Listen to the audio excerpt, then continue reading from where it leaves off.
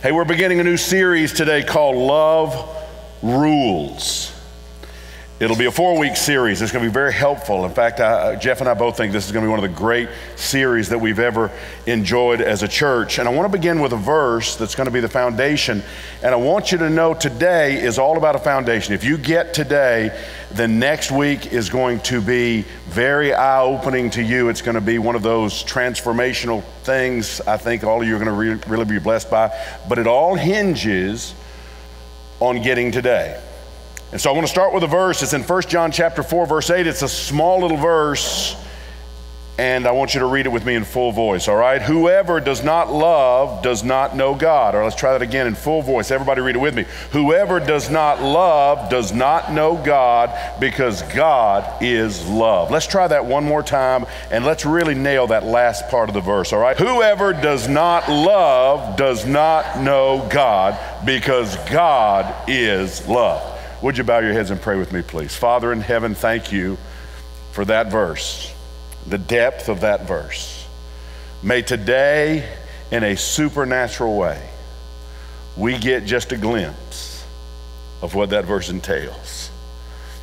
And for that person who has never felt love, may they supernaturally experience divine love today in a way that they've never known possible.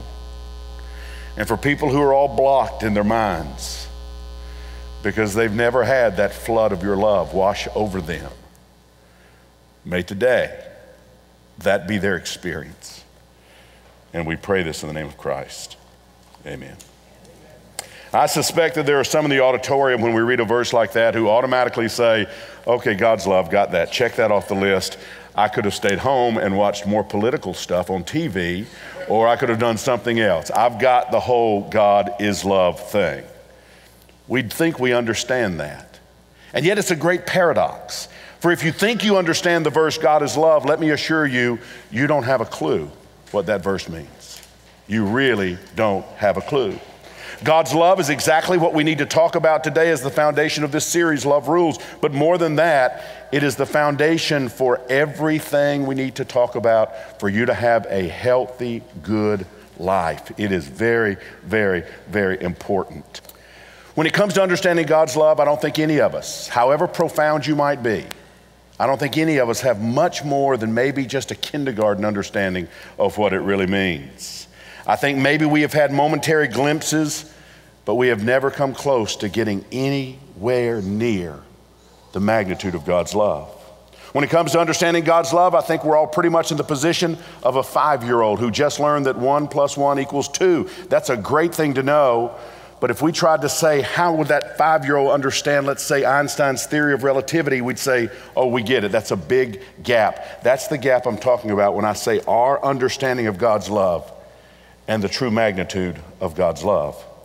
I believe we experience God's love the way an ant at the foot of Mount Everest might experience the magnificence of that mountain. The ant really doesn't have a clue, does it? It just can't have a clue.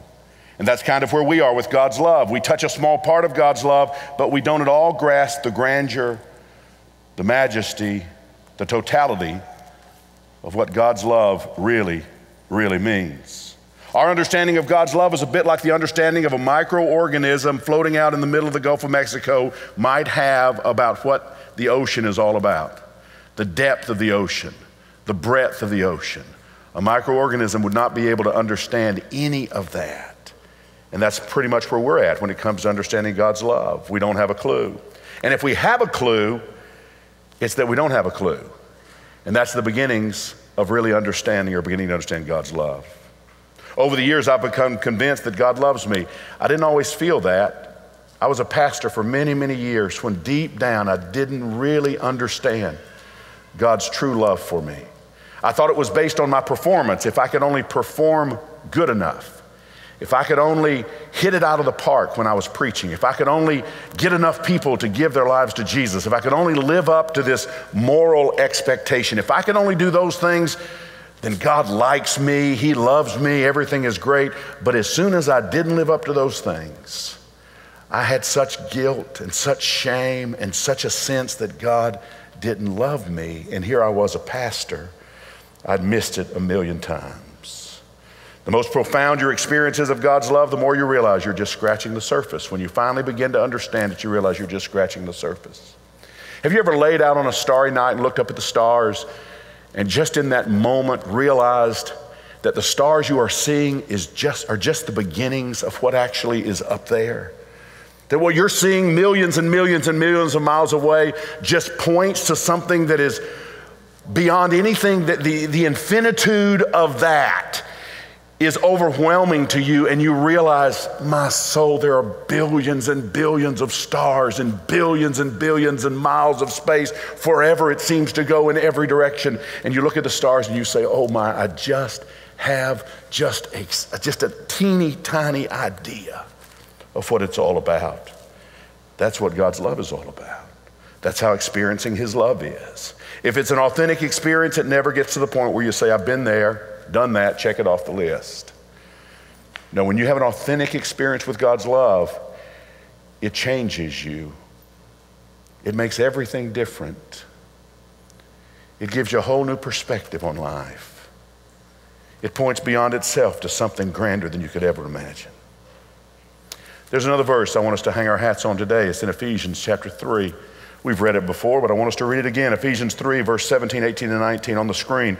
Read like this, and I pray, Paul is writing, I pray that you, being rooted and established in love, may have power, together with all the Lord's holy people, to grasp how wide, how long, how high, and how deep is the love of Christ, and to know this love that surpasses knowledge, that you may be filled to the measure of all the fullness of God.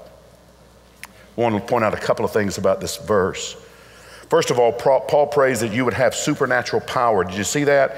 Right at the beginning, verse 17, I pray that you may, being rooted and established in love, verse 18, may have power to grasp this great love. You need power to grasp this great love. What he's saying is this: it takes spiritual power to even begin to understand the height, depth, width, and length of God's love. Our natural mind, and when I say natural mind, I mean our mind not yet spiritually awakened, will always hear this message and you'll always say something like this: yeah, that's too good to be true. That's too good to be true. He must only be telling us half of the story. He's got to be leaving some stuff out because there's nothing that great. There's nothing that marvelous. There's nothing that is that powerful. And so Paul is saying, I pray that you'll have the power, the supernatural power to be able to get this. Because when you do, it changes everything. It's a God thing for us to be able to grasp it. Look at verse 19. And to know this love that surpasses knowledge. He prays that we would have the power, that supernatural power, to know that which is beyond knowledge, to know the love of Christ that is beyond our comprehension to even begin to understand. Now, question, how do you know something when it's unknowable? The answer is when you realize that you can't know it. That's the beginnings of you kind of sort of knowing it, when you realize you can't know it. When you realize you don't have a clue, then you're starting to get a clue. That's what God's love is like. Paul wants us to have the spiritual insight to grasp what is unknowable about God's love, to grasp how wide, how long, how high and deep it is. You begin to know the width of Christ's love when you begin to realize that it goes from infinity to the east to infinity to the west. So that if you were to travel 1 trillion miles in that direction and then travel 1 trillion miles in that direction, you haven't even really gone 1 inch in terms of comprehending the length of God's love. Think about that. You begin to understand how long the length of Christ's love is when you begin to understand that it goes from infinity in front of you to infinity behind you. 1 trillion miles, go 1 trillion miles that way, go 1 trillion miles that way. And you haven't even gone 1 inch in understanding what God's love is really like. You want to know the height of Christ's love? Take a rocket ship straight up. Trillions of miles up, even 1 trillion miles up, you haven't even knocked off 1 inch of what God's love is like. or the depth of Christ's love. Go a trillion to the trillionth light years down as far as you can go. Keep going farther and farther and farther. You have not even traveled 1 inch as it relates to the depths of God's love. It is amazing. However low you go, God's love is lower. However high you go, God's love is higher. However wide you go, God's love is wider. However long you go, God's love is longer. Not just that, but he is infinity longer and infinity higher and infinity wider and infinity deeper. And when you grasp that, you're just beginning to get a clue that you will never, ever, ever be able to grasp the magnitude of God's love. God's love, when you begin to see that you can't possibly outrun it, you can't outjump it, you can't outfall it, you can't outlast it, and you can't outsin it. It is greater than all of those things. You'll just begin to have a clue about how little you know about God's love.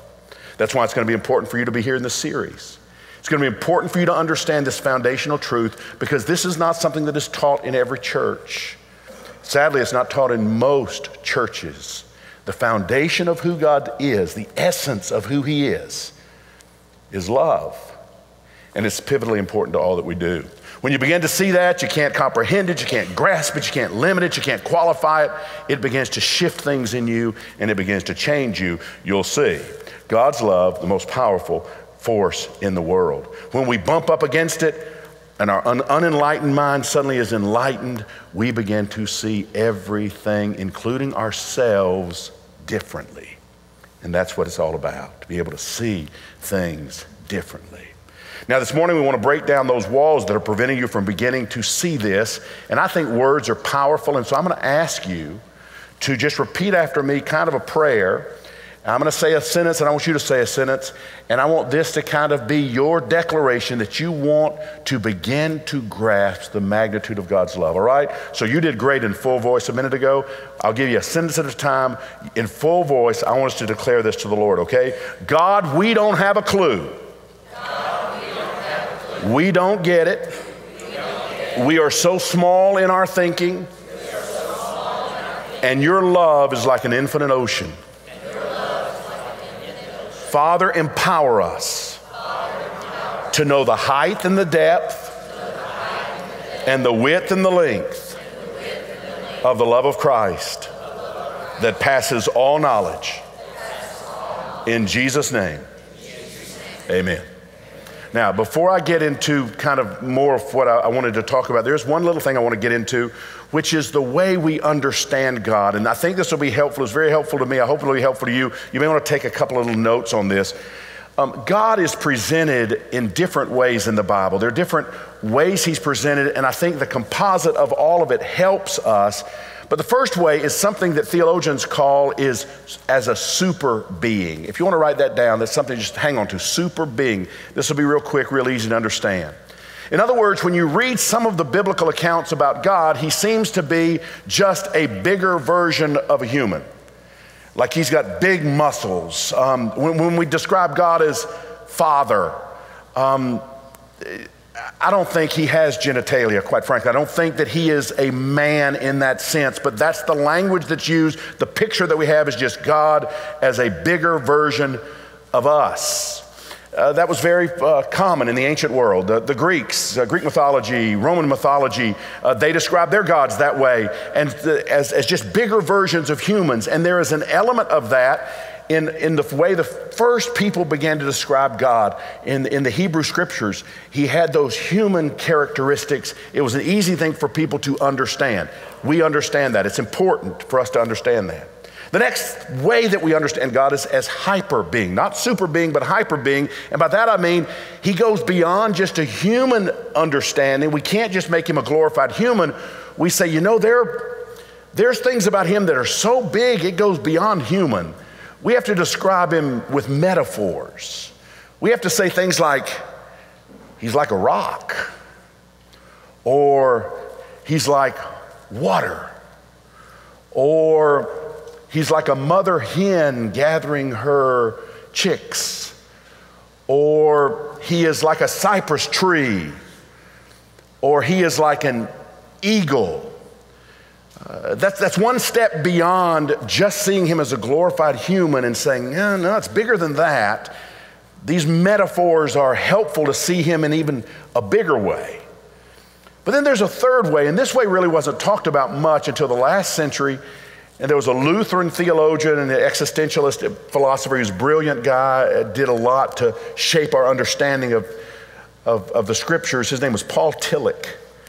And Paul Tillich described God as ground of being. You may want to write that down, ground of being. In other words, he said, it's okay to see God as a bigger than human version of deity. It's okay to say, no, it's even bigger than that. It's, wow, when I describe him, I've got to use words that are even outside of human categories because he's that big. He said, no, it's even beyond that. It is realizing, oh, he is the ground. I'm thinking I can describe God, and he is the ground of being. He is every step I'm taking, it is in him. He is this river that I live in. He is this space that I occupy. He is more than just a statue of a muscle man. He's more than that. He's more than a white-bearded old person on a throne. He's more than that. He is this river that we're grounded in, that we flow in, everything about him. And Tillich said that the essence of God is two things. He is spirit and he's love. So everything about us operates in God's love. Our very creation was his love. Now, we don't always see it. The problems in the world are we have blinders on. We have been twisted and distorted in our thinking. And it's a process to get to that place where the blinders can be taken off. And you begin to see, wow, his love is everywhere. And it can flow in me. It can flow in you. And I can see situations that I used to see one way and I can see it another way as God's love makes a difference. Paul says in Ephesians 3:17, the verse we read a moment ago, and I pray that you, being rooted and established in love. What he's saying is that you will understand you are rooted in this love. This love is what you walk in. This love is what you live in. God's love is everything. It's not a little deal, it's everything. Which leads me to the second thing I want to say, which is this. As the truth God is love becomes more real to me, I begin to have a sense of well-being and a sense of contentment. Regardless of what happens around me, my life is different because of God's love. Now listen, again, I was a pastor for a long time, been a pastor my whole life. And many, many, many years, I was up and down all over the place depending on which way the wind blew. But as I have begun to sense God's love, I'm discovering I'm able to be content wherever I am because I'm always right in the center of God's love. And that's a beautiful place to be. I wish that I did it right always. I wish I opened up correctly always. Sometimes the old thinking kind of clouds me for a minute, but for much of my days now, it's different. I'm surrounded by the love of God. To the extent that I'm surrounded by God's love and I understand that, I don't have to build my life on having a great reputation, making people think that I'm some big body. That used to be a big deal to me. I want everybody to think I was some big body. Or how I look, or the shape that I'm in, or the bank account that I have, all those things that have at times been important to me, all of those things begin to change, and I realize, oh, I am learning to root my life in God's love, which never fails, never fails. The whole point of the next few weeks is going to be to wake up to that. To do that, we're going to have to confront obstacles that are in our minds that prevent us from fully grasping God's love. One of the major obstacles we have in our head that keeps us from really being transformed, and I want you to get this because some of you, this is going to be it for you. This will be the point. One of the things that blocks us is our understanding of what love is. We're so screwed up and polluted in our minds by what love means. It can happen a million different ways. For example, your dad says he loves you over and over again. I love you, I love you, I love you, but he's never around. There's never any bonding with him. There's actually detachment from him. Or your parents say, I love you, I love you, I love you, but by the third grade, it becomes real clear that their love seems to go up or down based on how you did in Little League, or what score you made in school, or how good you played that musical instrument. The love you experience from them is totally conditional. If you act a certain way, they love you. If you don't act a certain way, they don't love you. Or it could be worse than that. Somebody in your life could be saying to you, I love you all the time, and then they beat you because you did something wrong. Or maybe they sexually abused you, all the while saying, I love you, I love you. And so we grow up thinking that love looks like that. Love gets associated with detachment or with performance or with abuse. And then you're told by a preacher, God is love. Well, that's not necessarily good news if your idea of love is all screwed up. And then we impose our polluted views of love onto God, and that isn't very appealing. I remember pastoring my second church in Louisiana, and a lady began coming to our church, and she has a 1-year-old little girl, and she'd bring the baby. She came Sunday morning, Sunday night, Wednesday night, which is the way we used to do it in the old days. I didn't know her well, but she seemed like a nice lady. But one day my secretary said to me, have I ever noticed the amount of bruises on this lady? And I said, no, and I don't know, I'm not real observant on stuff like that. I said, no, I didn't notice that. And so she began to explore a little bit, and always she'd get the same answer, oh, I fell down, or I got my arm caught in the door, or I bumped my head. And I'm thinking, wow, this is a clumsy, I wasn't super bright, I think this is a clumsy lady, I guess. But over time, I began to suspect this wasn't all that was going on. And so one day, I talked to her, and she said, no, it's nothing, it's just, I said, are you sure? And she said, that's just promised, it's nothing. And then a few weeks later, she came and she had a tooth gone. I said, talk to me. And she said her boyfriend, when he drank, he would punch her. And so I talked to her about getting out, even got her in a little halfway shelter that helped battered and abused women. And she stayed a few weeks, and then she went right back, came to church, everything's good, wonderful. Then it all started again. I remember asking her, what are you thinking? You got a 1-year-old daughter. What do you think? Help me understand, what are you thinking? And she said, but he loves me. He loves me. He always tells me he's sorry. Somehow in her twisted understanding, love did not rule out abuse. She had learned that somewhere. And now her daughter was learning that somewhere. It's tragic if that's your view of love. You hear God is love and you think, maybe he'll abuse me. In fact, I'm convinced that a lot of traditional theology flows out of people who have jaded views of love, and they then impose those views upon God. Let me say that again because I want you to hear me. I'm convinced that a lot of traditional theology flows out of people who have jaded views of love, and they then impose that on God. So when they say God is love, it doesn't rule out a whole lot of terrible stuff. So you've got a lot of twisted theology in the church, and all of it's supposed to be a part of God's love. I read a great book years ago. I would encourage you to read it. It's called The Misunderstood God, The Lies Religion Tells About God. It's written by Darren Hufford. Great book if you want to read it.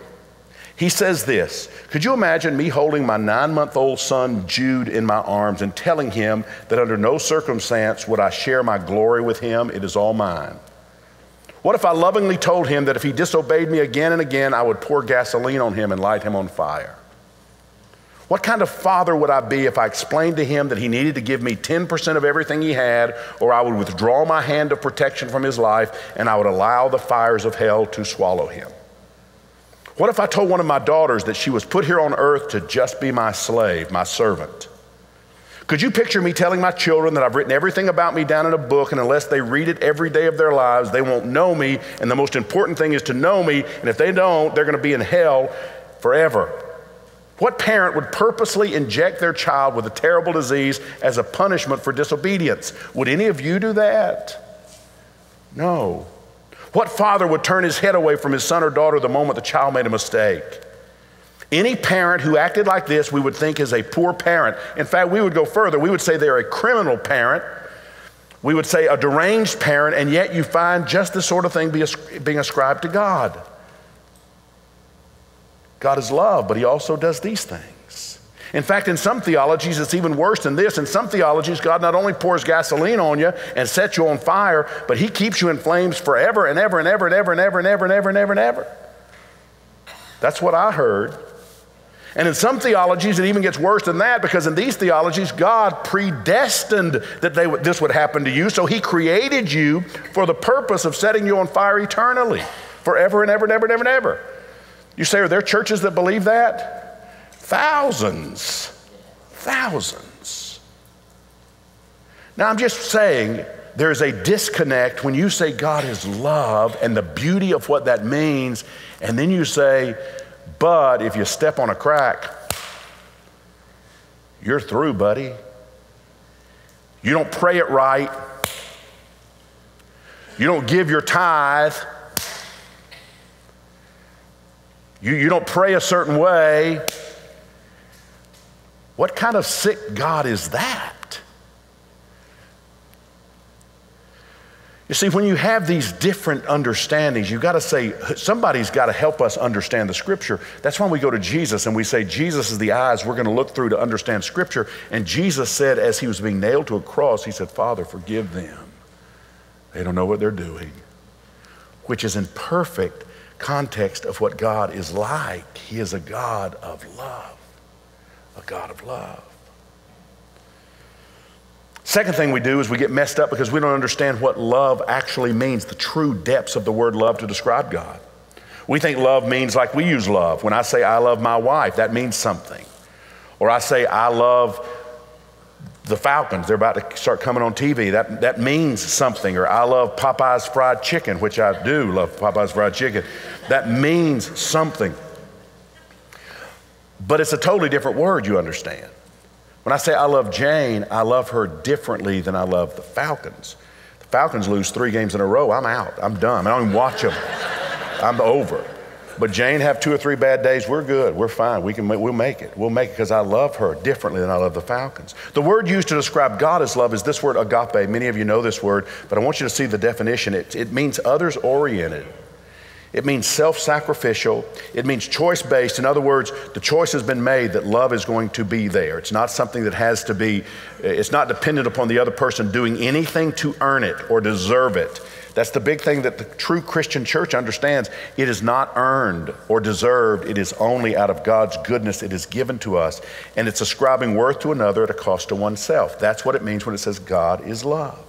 Agape love is based on choice. It's not based on something you find in the other person. It's based on a decision you make. It's not based on any kind of feeling. It's just based on God is love. Which brings us back to the verse we started with, 1 John 4:8, God is love. God is agape. It doesn't say that God just loves as a verb. It says God is love. He is that ground of being. It is love that we operate in. It is love that we live in us every single day, not just God looking down at us, wishing on us love or giving us love. It is everything he is. God is love. It's a noun. God is love. God's love isn't just something he does, it's who he is. God loves you because he is love.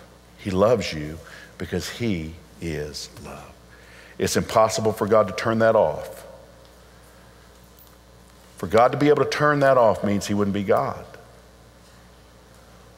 All God is love. That's who he is. And if he stopped loving you, he wouldn't be God. It's important to know that. To not grasp this means you'll be in continual bondage in your mind. True freedom happens in me when I let the love of God flow in my heart and flow in my mind. That unlocks my mind in ways I never knew possible. This whole universe takes on a different dimension. God's love, agape, others-oriented, self-sacrificial, choice-based, ascribing worth to another is at a cost to oneself. When I get that, my mind is open. I'm free. I'm free. There's nothing you could possibly do more to get God to love you. He loves you. So I just want you to think about that for a minute. He loves you. As messed up as you maybe have ever been, he loves you. The mistakes you've ever made, he loves you. Nothing changes. You can't be better and get more love tomorrow. You can't. He loves you perfectly. I remember when that became a revelation to me. It's like, why didn't I get that for all those years? He loves us. Now I want to close with a psalm that to me is one of the greatest psalms. We've just been talking about psalms through the summer, but this psalm out of the Message is so good, and I want you to get it. It's Psalm 118, and in the Message it says this: thank God because he's good, because his love never quits. Tell the world, Israel, his love never quits. And you, clan of Aaron, tell the world, his love never quits. And you who fear God, join in, his love never quits. Blessed are you who enter in God's name. From God's house we bless you. God is God. He has bathed us in light.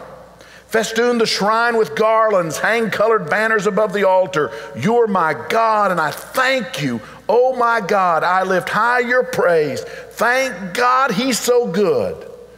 His love never quits. Say that sentence with me. His love never quits. Would you bow your heads, please?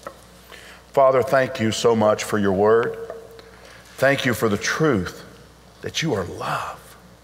You are love. Not just part love. You are all love. Help us learn what that is. Help us see how that relates to our own lives, how it affects everything in us, how it affects how we think of ourselves, how we think of our friends around us in our church, how we think about people around us in our community and world. Help us get our arms around you are love. And may that be a driving force to help us become the people you created us to be. God, we love you. We pray this in Christ's name.